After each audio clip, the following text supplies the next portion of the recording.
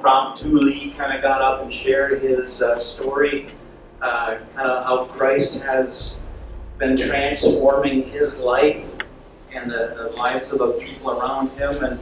And I just want to thank you for being pretty straight up and honest.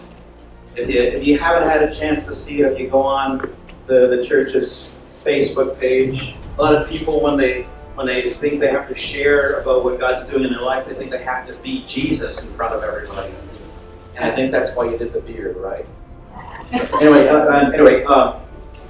and he just kind of shared about his weaknesses, but his dependence on Christ in those weaknesses. You know, I'm just thankful to hear that story as your life evolves in the gospel. As you seek the Lord and as you seek to please Him with everything. That's what all of us. And we have that ability to come before God and be honest, and come before other people and be honest and say, you know, I'm pretty screwed up right now, I'm pretty weak right now, I don't have everything together. Because if we did, we wouldn't need the Lord, would we?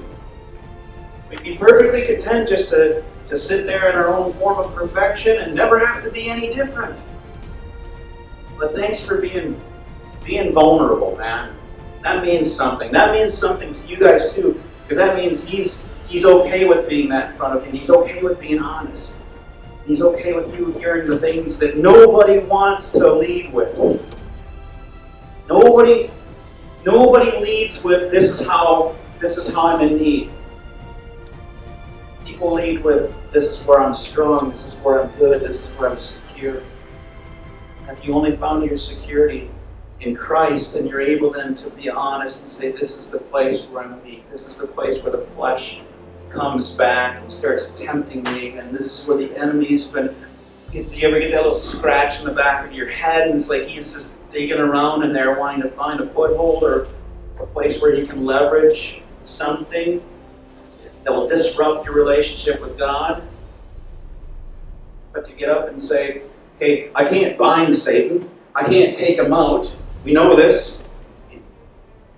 Even the archangel Michael does not take the devil on, so why would I think I should do that? And my brother Andrew sent me a video of this guy talking about, like, if the church can bind Satan, how does he keep getting loose? Let him go and not doing it Sunday. Yeah. Yeah. Or why is he releasing him to other churches, you know, to wreak havoc with them? So I can't do that, but the way I can resist him is to not to fall into the trap of thinking I'm okay without the Lord. Amen? Amen. And so, if you didn't get a chance to see Dave last week, go ahead and hop on the church's Facebook page and be blessed by his short testimony there. Anybody here have issues with feeling secure in life? Secure. Like 3 of you. Awesome. This is a secure group. How many of you suffer with feeling secure in life? Like tomorrow is settled. It's fine. Everybody around me is my friend and is looking out for me. You know, nobody wishes to see any harm done to me. You know, the milieu that I live in, or the job that I work in, or the country that I'm a resident of, everything's just picture perfect. Everything's wonderful.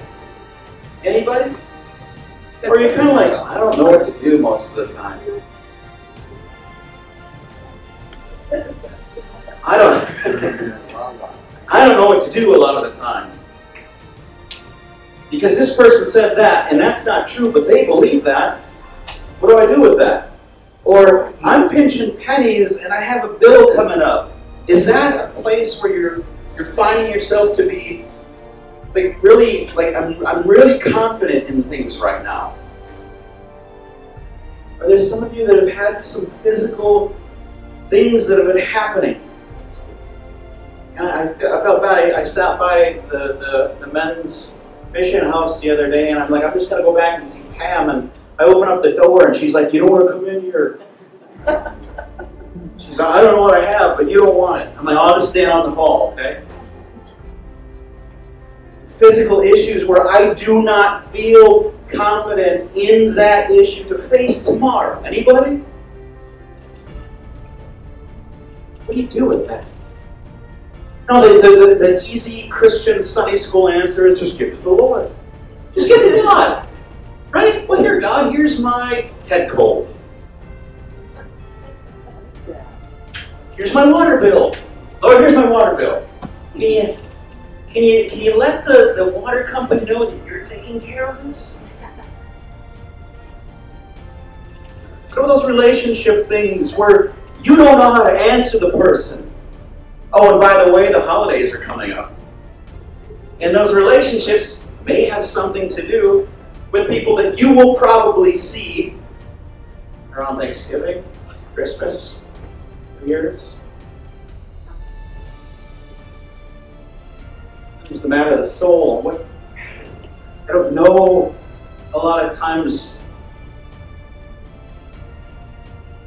how to take the issues of the soul as the rest of life affects it and be on top of it all the time, or to always know what God is doing in the moment.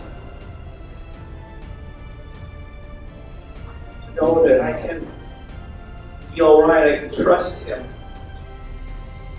Everybody has those things, and most of us start to doubt when things don't look like the way we thought they would. And that relationship went sideways. When the money ran out, when I'm in a hospital, or when I'm questioning my relationship and my walk with the Lord because it doesn't seem like He's there or answering my prayer the way that I would like Him to. It comes down to trust. It comes down to our belief in God, to say that I believe that He's going to keep His word. I believe that there's no turning in Him. There's nothing about God that would let me think that He's going to start changing His mind on a lot of things, where I wouldn't know what to expect from Him. So I just need to get to know Him so that I can trust Him. How many of you trust people you don't know? Good. Because there's a lot of shysters out there. But the more you get to know a person, the more likely it is that you can rely on them, you can trust them. And the same is with the Lord. Trusting Him for the times where we're not sure how to respond or what to think or where to go or what to do next.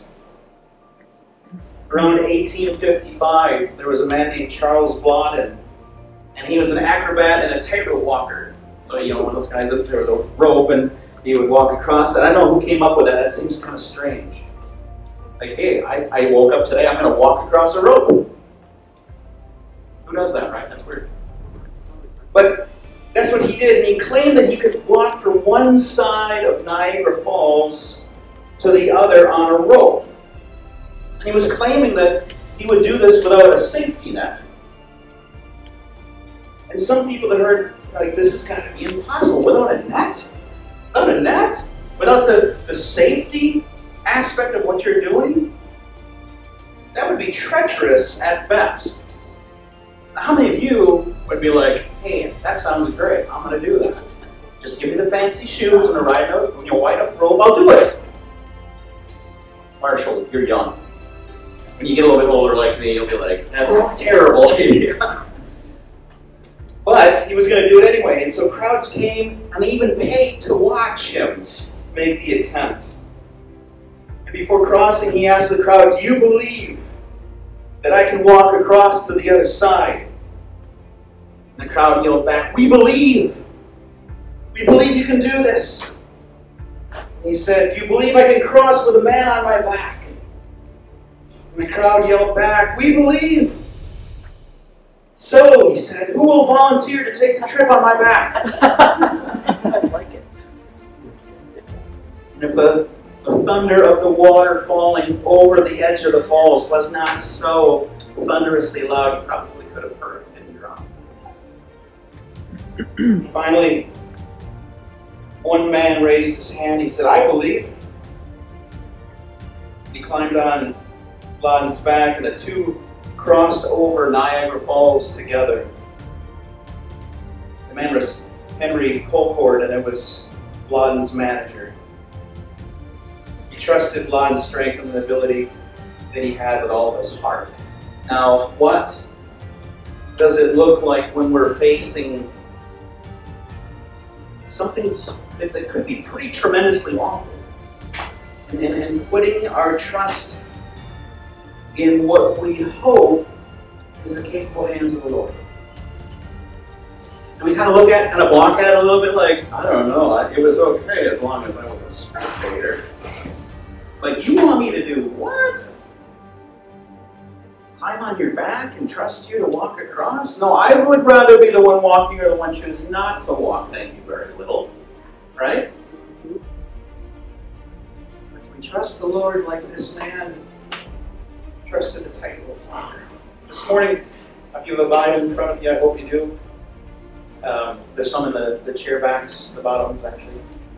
This morning we're going to be looking in Psalm 37, verses 1 through 10. In the whole of this psalm, and I don't want us to get wrapped up in this being something that is prescriptive, like if we just have a certain kind of response or think positively about something, that everything will end okay. Because the point of this scripture and all scripture is not so that we get the best out of a deal. The point of scripture is the point is back to God, to honor him and trust him so that whatever happens under his sovereign watch, that we respond to him in is according to what he desires from us. So I don't want us to get lost in the language that can so easily come out of passages to where it's just kind of a prescription for a good life. Because we were never promised that to begin with, were we? We were never promised for things, especially after we started following Christ, that everything would be sunshine and roses. In fact, the Lord himself said, in this world you will have trouble. Tribulation. That's a better one. I can handle trouble, but I don't know if I can handle tribulation. You're never promised in our Christianity, in our following after Christ, that we would get anything better than what we got. Amen? Amen. In fact, Paul even says, I want to be so close to the Lord that I know what it's like in his suffering. I want to be so close to God that I'm okay with suffering because my Lord and Savior went through it. I want to be okay with that. And two, I'm driven to my knees in dependence on God when I'm suffering because I'm weak. And so when things are difficult, we're closer to God because we can't hack it. So he gets the glory. Psalm 37, 1 through 10. This is what it says. Do not fret because of those who are evil, or be envious of those who do wrong. For like the grass, they will soon wither.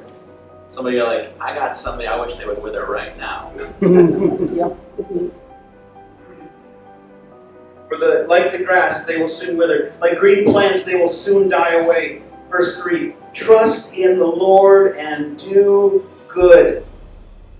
Dwell in the land and enjoy safe pasture. Take delight in the Lord, and he will give you the desires of your heart.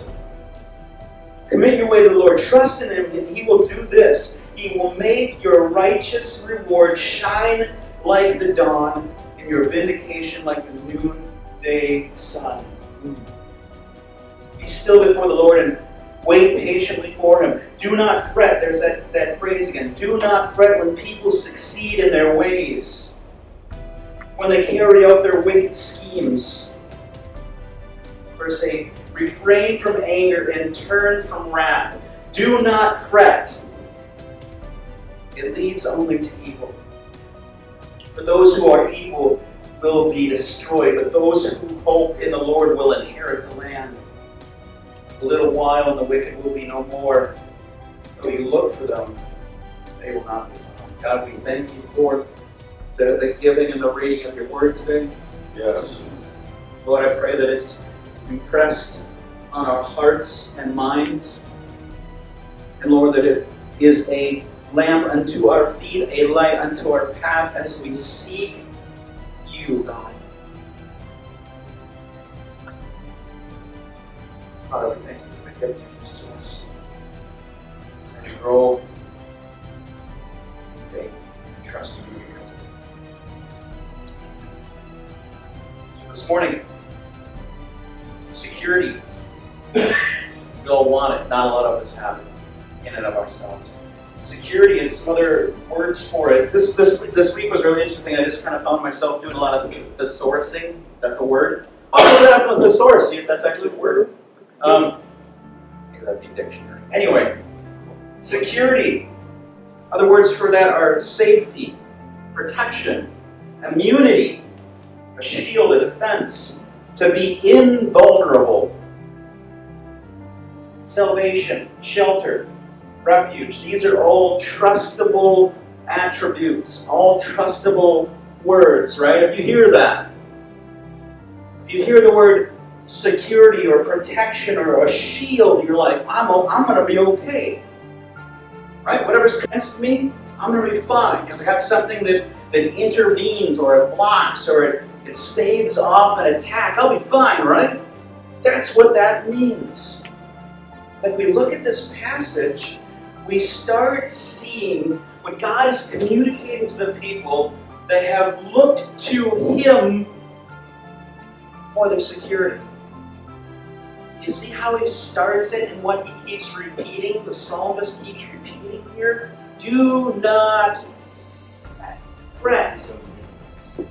Yeah, not fret. Do not fret. It's do not be afraid. Do not fear. Do not be anxious.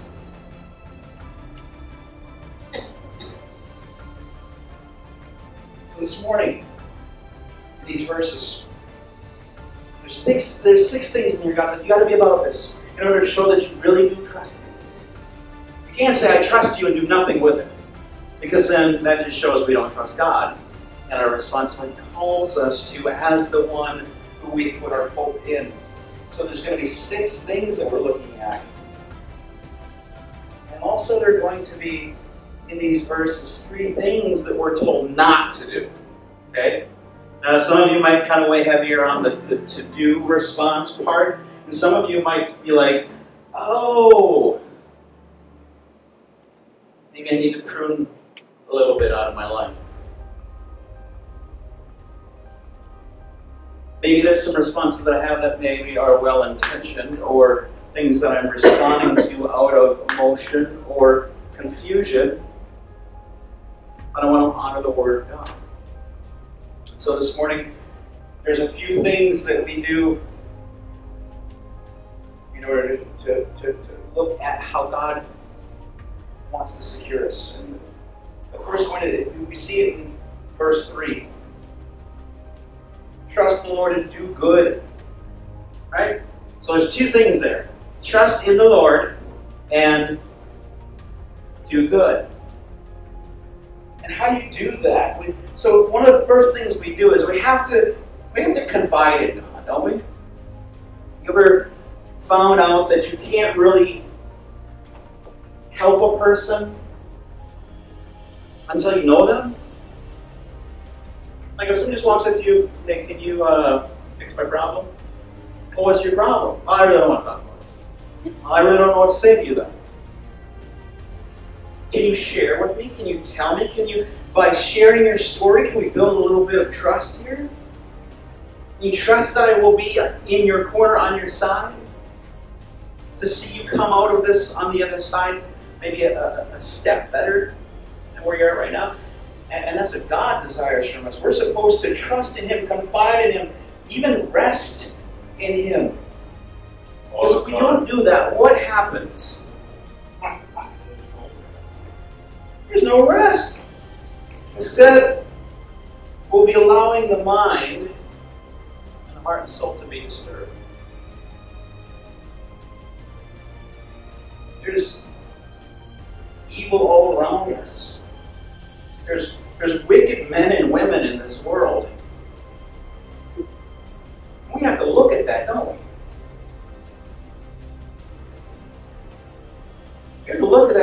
that's the way that it is. You ever get kind of bogged down in life about that? I don't want to deal with this crap anymore.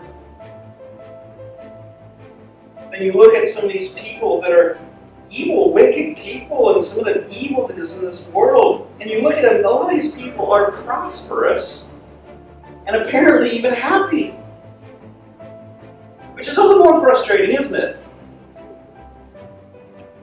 And because these people, because they may injure you in your person or your reputation, what is it that our response can be that is the best thing for us in our relationship with the Lord? Yeah, we just kind of say, this hurts. This hurts, and I don't know. I don't know what I have outside of you. We can trust and confide in Him to say, God, not just push it off on Him, but to bring it before Him and place the issues that we are carrying around in our own strength, which is not usually very good. We place it in His capable hands because we know that He rules. Amen? We know that God rules and that whatever He permits, which is the sticking point, why, God, am I going through this? We know that whatever He permits, hear this, is wisely and sovereignly permitted. And then whatever may occur, this is the long view and trust, right? Whatever may occur, it will be overruled for His own glory and the good of His universe.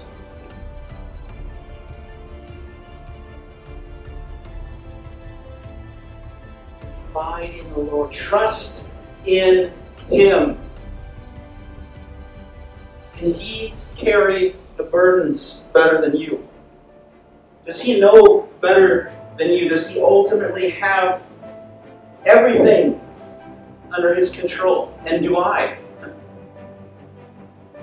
I know it's hard and difficult to release things into the care of another. Especially when maybe His sovereign plan isn't what I want. Especially when you're being hurt by other people. Lord, can you just take them out? Just take them out.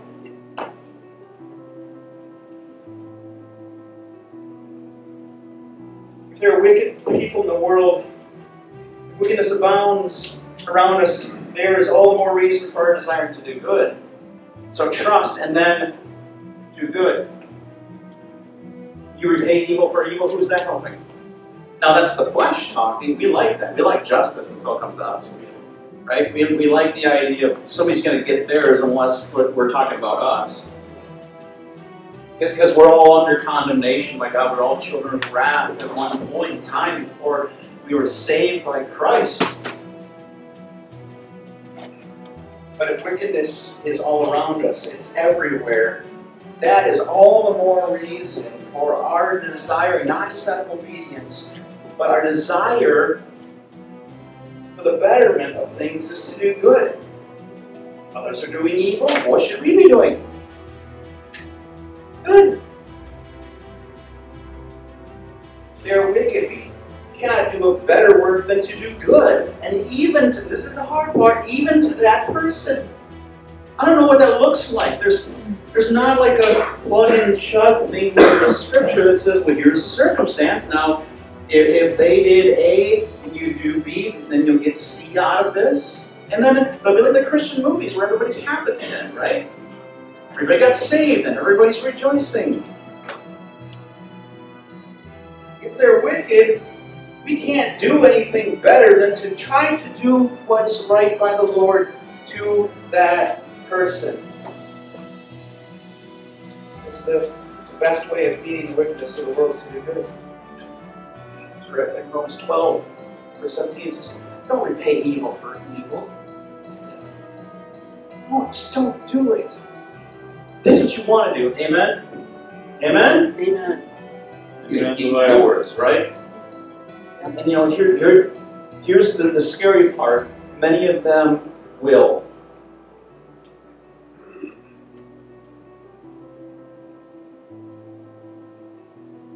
Many of them will.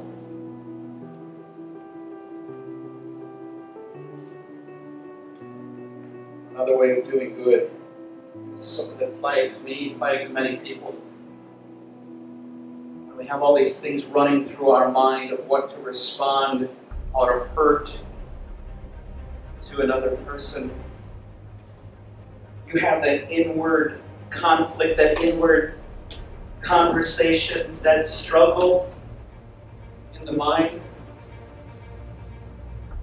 Sometimes that's a battle that's lost. Even though maybe we can keep our behavior on check, we still lost the battle here, didn't we? One of the best ways, this falls in line with doing good, the best way to keep the mind from complaining and grumbling is to be always engaged in doing something that is redeeming. Right? Because we can sit around the table and sling mud all day long. And I'm not talking about being real in your profession to other people with things you're struggling about. I'm talking about sitting around the table and cutting people down that aren't even there. And they might deserve it. But is that helpful to your soul? Is it helpful to the place where your mind is? It's the best way to it's almost like God saying, here, I want to distract you away from this garbage. Because if you sling mud, you get your own hands dirty, don't you? So in order to not do that, I want you to be about doing what is good. To have the mind always occupied in something that's valuable and useful to the kingdom of God. Each one should have so much of his own to do that he or she will have no need to sit down and just murmur and complain and to allow the mind to listen to this prey on itself or to corrode for lack of good thinking. Because in Christ we have everything we need, don't we? What do you lack? The believer, what do you lack in Christ? And I know this is like, because like putting this together, I'm like, this sucks because I got to make sure I'm doing this too, God. I've watched some people that have been like totally decimated by other people, and they're like, hey, how do I go out and serve the Lord while I'm serving other people? And I'm super proud of people when you see that, because they could just be sitting there just sulking like, oh, you know, nothing good is ever going to happen again in the world, instead of like, hey, can I do something for you? And as I do that, I'm actually serving God in the process, using the gifts that He's given me. I'm in a time of aloneness, but I'm picking somebody else up in the meantime while I'm leaving room for God to work here in my own life. Proverbs 3, 5-8 says, trust in the Lord with all your heart and lean not on your own understanding. In all your ways. In how many ways? All your ways submit to Him, and He will make your paths straight. Verse 7, this is what kind of really hits me dead center. Do not be wise in your own eyes. Fear the Lord and shun evil, and this will bring health to your body and nourishment to your bones.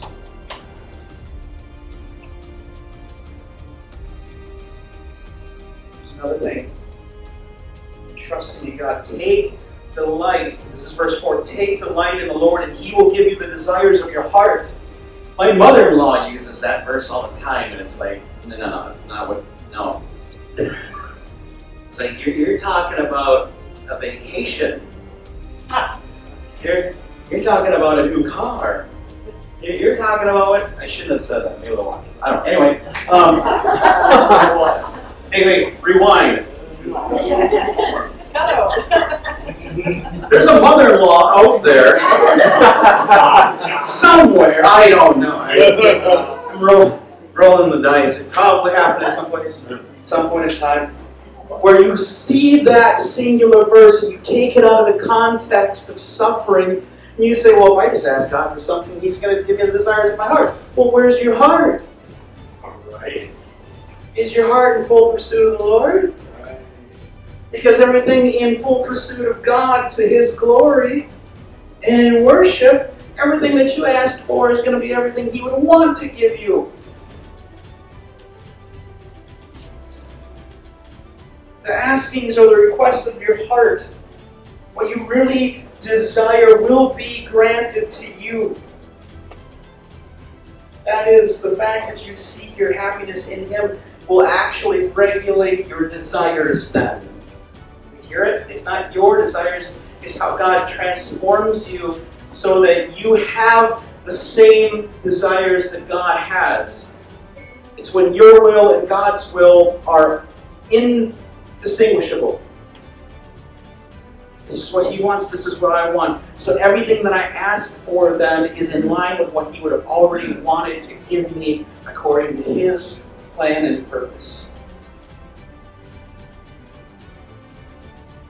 So seeking after God will regulate our desires so that we will be disposed to ask only those things which will be proper for Him to grant.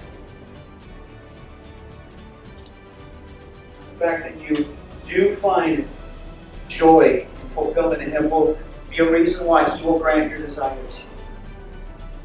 The fact that a child loves his father and finds his happiness in doing His will do much to direct his own wishes or desires, and the will at the same time be a reason why the father will be given over to love his son in the way the son understands love from the father.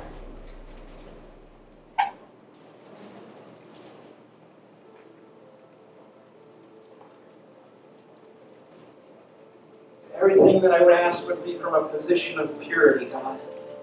Nothing selfish. I'm in the middle of something right now, and I just want to ask, God, that You would grant the thing that Your Son would ask of His Father in this position, in this circumstance. And much of it is, Lord, free me up from the things that would allow me to ask things apart from Your will. Charles Spurgeon said, "Oh, what I would not give to be holy and to be rid of sin and of every evil thing about me." How wonderful what our conversation with God can be.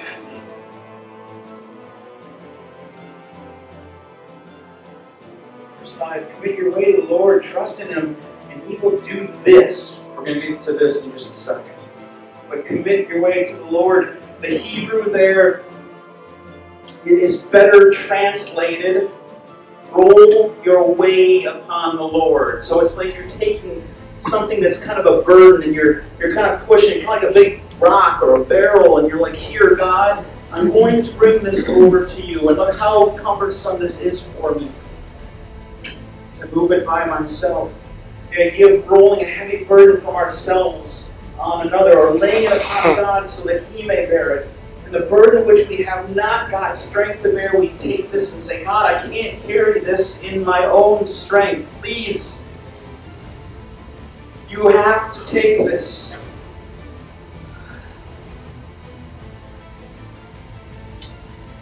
The term wade, when you wade to the Lord, means the act of going. Okay?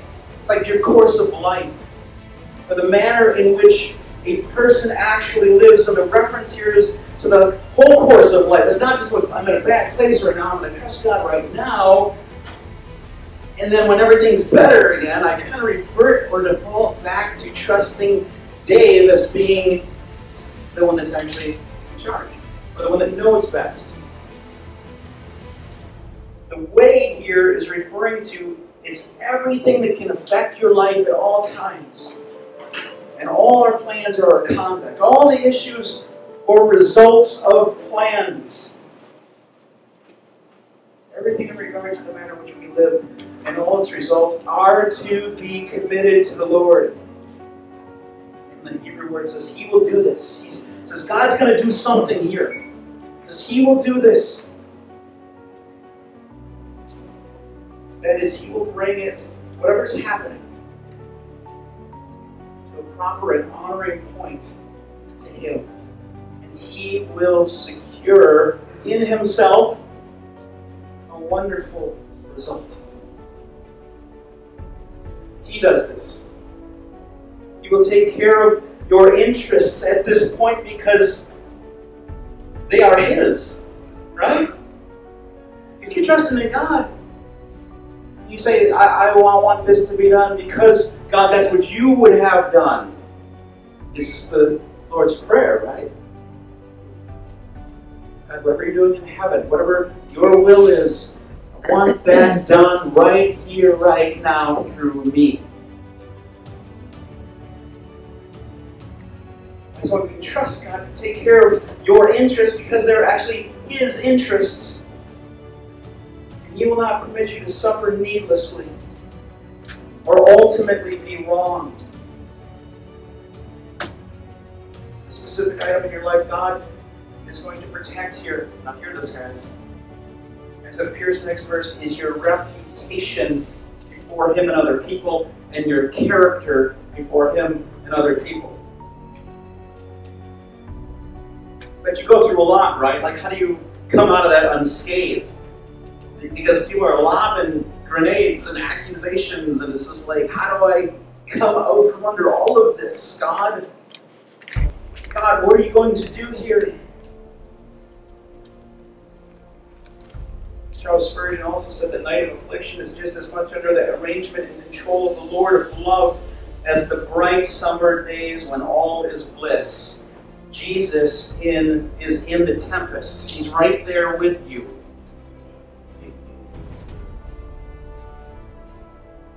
But we want then to trust God. Okay, God, they're saying stuff about me. I'm the one getting hurt. How do I deal with this? God, when you said you would protect my character, my integrity, my reputation. In verse 7 it says, be still or rest. Be still before the Lord and wait patiently for Him. What's one of the worst things you can do to try to prove that you're not wrong in a situation? Maybe what's one of the worst things I can do? Try to prove it. Lean on our understanding. Well, how could that manifest itself? Pleading. Yeah. Say something that's Right? lots of words to the conversation. Yes. If you get to the place where you have to defend yourself, you already lost. Now, it doesn't mean just say nothing ever, but if someone has already formulaically said, this is who I think you are you to change their mind by just coming in with a different perspective? Or telling them that you're more right than they are? Now, we're not talking about black and white, wrong and right kind of things. We're talking about character and accusations in the middle of trials sometimes. And the Hebrew word here where it says, be still or rest before the Lord, wait patiently for Him. The Hebrew word here means to be mute, silent, still. Hence, to be silent to anyone.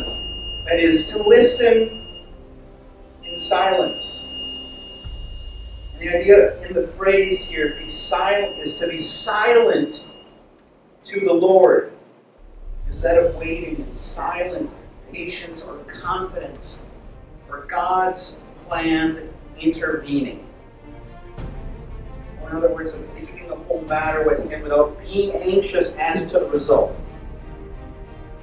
Easier said than done, yes? Yeah. But you say, but Dave, it seems like God is delaying from coming and rescuing me out of this. Because if He's going to rescue my character and my reputation, when does this actually happen? Because I'd rather have it be sooner than later.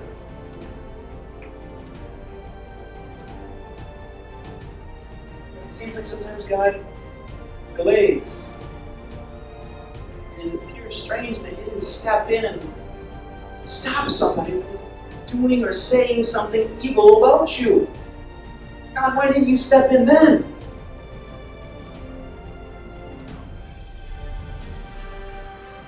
I wonder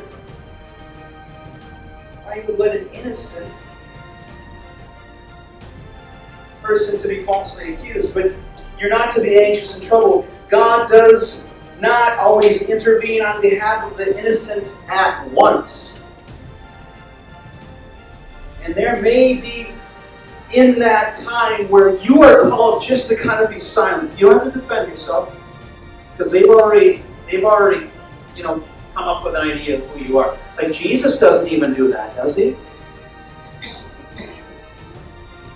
Like the lamb led to the slaughter. That lamb is not yelling curses at anybody. He's not trying to give a rationale why he shouldn't be slaughtered. He's just led right over to it.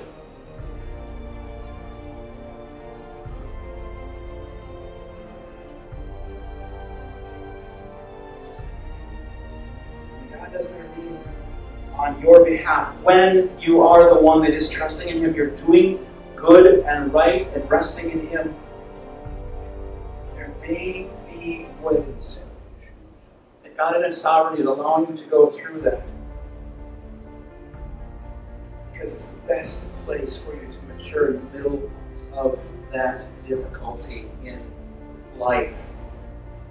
It's in the discipline of your own spirit. It allows you to bring out in your spirit grace for other people, which God Himself shows to us. It allows you to be gentle and patient and forgiving. It helps lead you to examine yourself and to understand your own character, which may mean that God may not intercede immediately, or at least in the way that maybe we would want Him to. It's like, here's where you start bearing the most fruit in life. It's in the fertile soil of the deepest part of the valley. And trust me and trust Christ in your response. So these are the things that we are to do. We're to trust and do good and delight and commit and rest and wait. But then the psalmist also steps and says, now there's things I don't want you to do. This is from God Himself, amen? Inspiration means breathed into by God. And so this is what God Himself is saying. Here's a few things not to do. Verse 1, do not be envious of those who do wrong.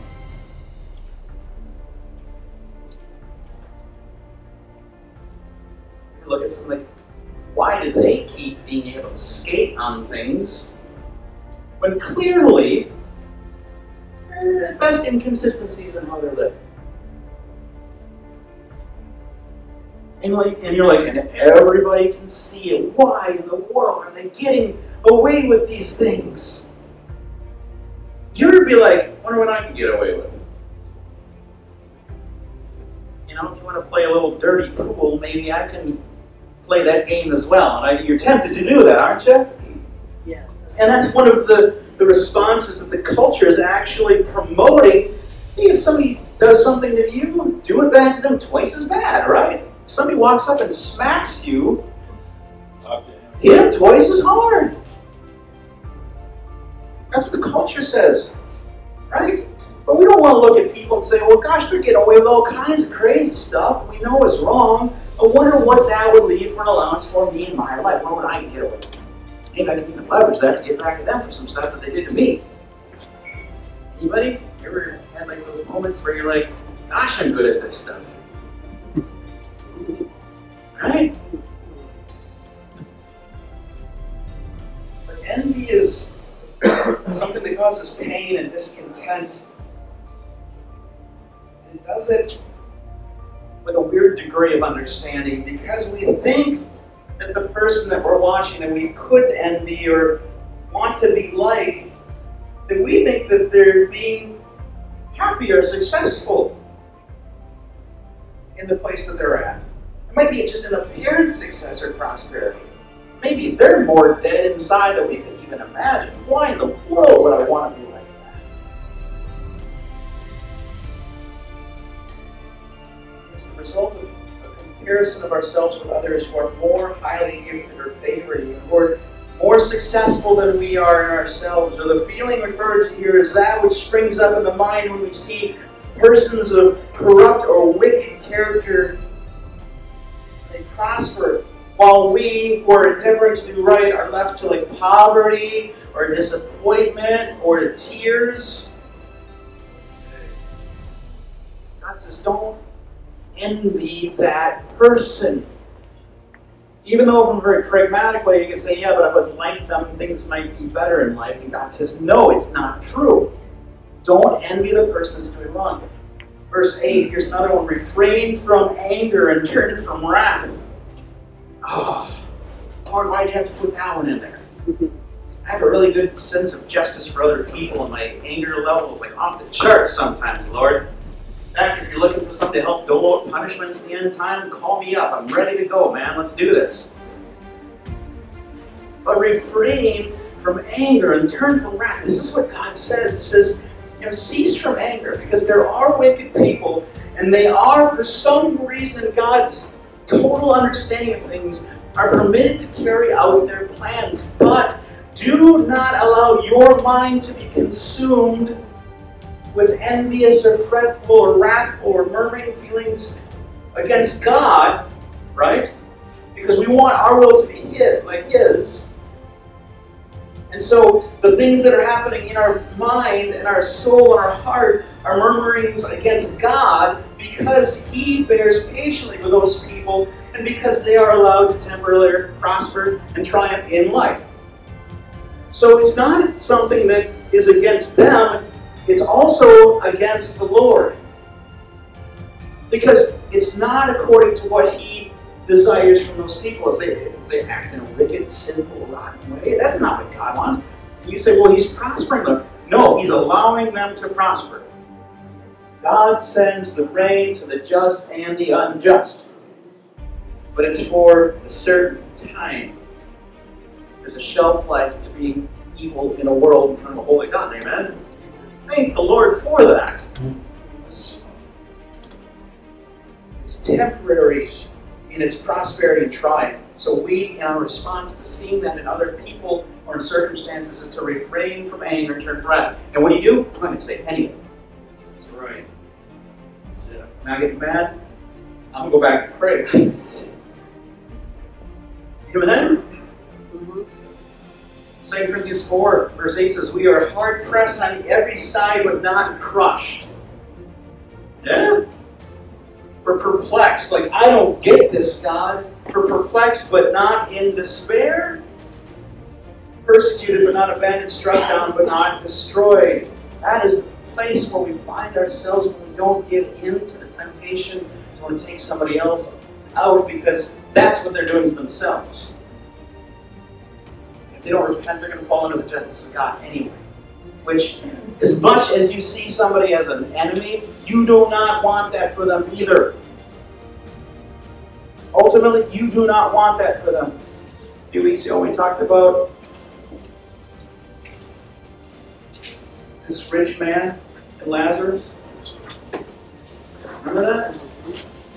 You got to interpose, like, hey, I want to be Lazarus because I want to be with God, and I can name the person that's languishing in torment. You don't want that for them. One, because how terrible is that? Two, listen to this, we all deserve that too. Because it's by grace that you have been saved, not by anything you did do or didn't do. Because of God. So our response is, be calm, no matter what you see of the wickedness of the world or in people, because God is sovereign and He will dispose of things in the best possible way. Amen? He does that.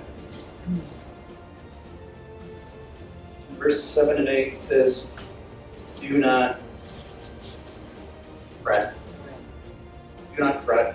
The Hebrew word here means to burn. Alright, so it's not like I'm a little squeamish or squiddish about something. It's don't burn or to be kindled or to be inflamed. Just something that's applied to being angry. As if under its influence we become like heated. You ever get that? Like don't fret as in, I'm going to go sock somebody. Or, hey, you did this wrong, I'll give you a little taste of your own medicine. You want a little bit of that? Here you go. So it means to fret oneself into being angry or indignant. And we should perhaps express the same idea by the word worry. State of mind is when we are worried or envious because others are prosperous and successful. We don't appear to be right now. But here's some counsel for some people that are seeking wisdom from God. Do not fret because of those who are evil or envious of those who do wrong. Amen? That's that first verse. And this opening verse is the basic outlook for those maturing in God. Yeah. Don't fret or be envious or angry about those who seem to prosper in their wicked ways. Instead, what does the wise person do?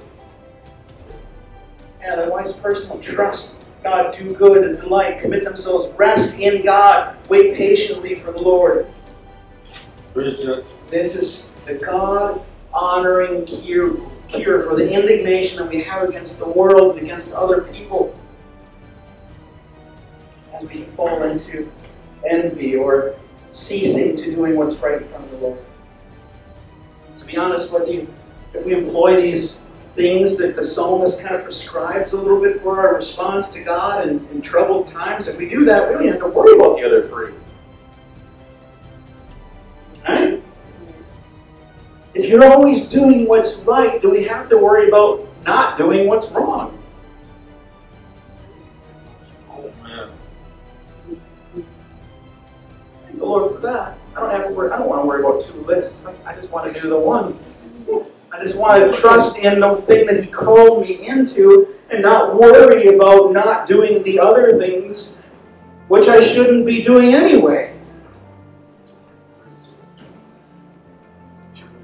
1 Thessalonians 5 says, in the middle of this stuff, okay? Rejoice always, pray continually, give thanks in all circumstances, for this is God's will for you in Christ Jesus. Do not quench the Spirit. Do not treat prophecies with contempt, like this one. I don't like this one, Dave. Do not treat prophecies with contempt, but test them all. Hold on to what is good. Reject every kind of evil. May God Himself, the God of peace, sanctify you through and through, and may your whole spirit, soul, and body be kept blameless at the coming of our Lord Jesus Christ.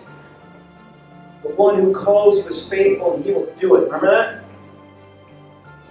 I'll do this. He will do this. He will do this. If you're faithful, if you trust, you're like, I'm not going to worry about fretting, envious, getting back at people. I'm going to rest in God, my commitment to Him as He continues to save me and secure me in Himself. What is the ultimate understanding of being secure then? To wrap this up.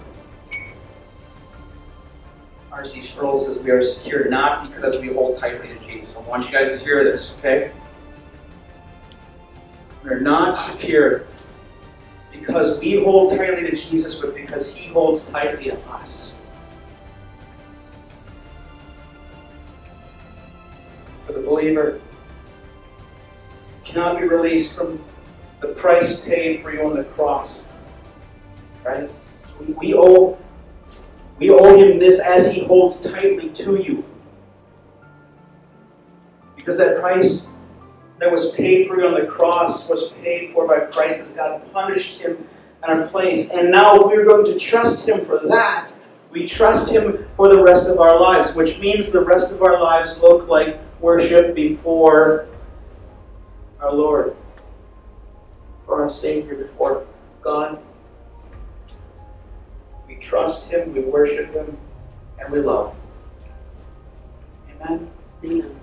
Amen. So this morning, if you're kind of finding yourself in the middle of, Lord, I am so tempted to want to go beat the snot out of some people.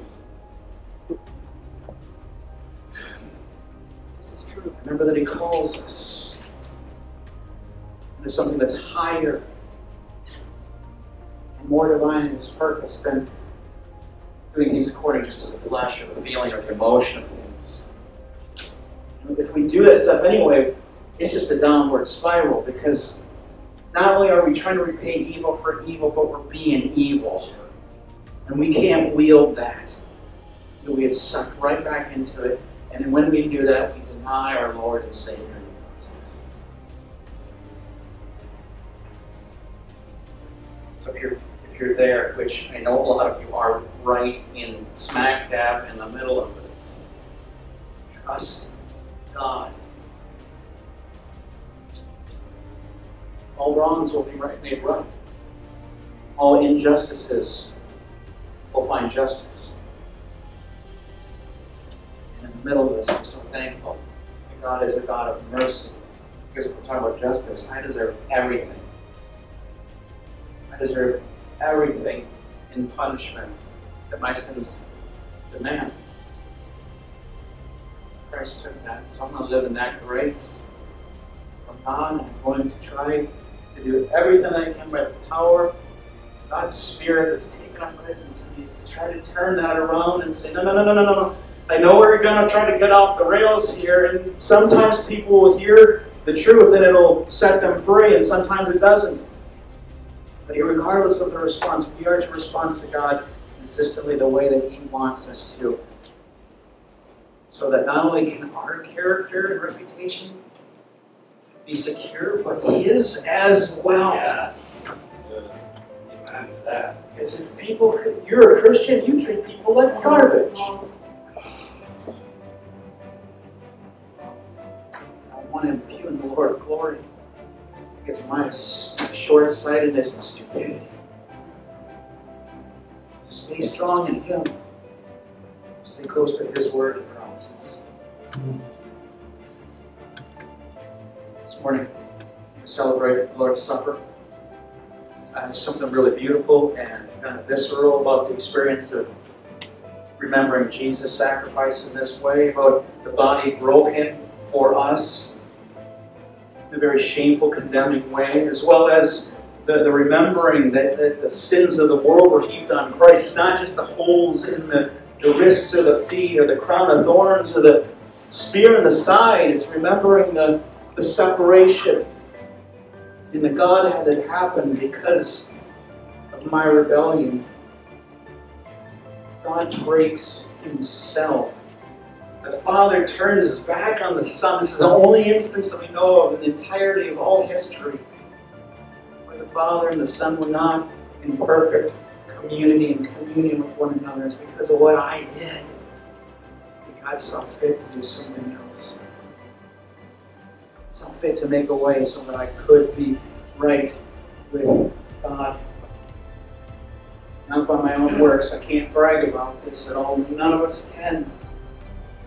But to rely on what Christ has done as the perfect sacrifice, the perfect Lamb of God. Dies horribly under the wrath of God for our sin. The eternal weight of the punishment and wrath of God rested on Him, so I don't have to, and you don't have to have that for you for all eternity. So this morning, we're going to have a word of prayer. We're going to skip the video. We're going to have a word of prayer and then come up and please receive the elements. Just take the bread, just tear it away from the larger piece, dip it in the cup and hold it. We'll take it together. And when you come and receive this, do it with humility. Check yourself before you come. Like, Lord, I want to be found faithful in what you called me to. I want to be assured of my salvation before I take this, because it's not bread, it's not magic bread and not magic juice. This doesn't save anybody. It helps us to remember why it is that we are saved. So when you come up and receive the element, just hold on to it. We'll take it together. I'm glad. God, we just thank you for today. Lord, I pray that your truth, your word is more real to us, it's more manifest in us, and I pray that we heard from the Spirit today about the specific situations in our own life, God, because we all have them. We've all been wrong, and we're all tempted to respond in a way that's very unbecoming as someone that refers to themselves as a little Christ. God, I just pray that this morning, if we need to have a broken heart over this, God, that we do. Or if we need to repent of something here, I pray that we do. Lord, if we have to ask for forgiveness for something, God, I pray that we do that. Because it's something, God, that is pleasing to you. It's about the work of the kingdom, which is about reconciliation. God, maybe the other person will relent and maybe not. But Lord, we want to be found faithful for you. That's all we have. It's all we can control, God. Help us to be found faithful in you. Lord, we thank you for the cross, for the fact that it means that we don't get what we deserve. We thank you for your divine mercy. And I thank you, God, for knowing that there's no way that we could have paid off our own debt for it. So we look to Christ as the perfect sacrifice and the author and perfecter of the faith that shows us following after you. Help us to trust you more, love you more, be more like your Son Jesus. Lord, we just thank you for this opportunity to remember exactly what he did on the cross. It sets us free from the bondage of sin. It allows us to stave off the temptation which you've made a way out for us. We just thank you. We pray these things in Jesus' name. Amen.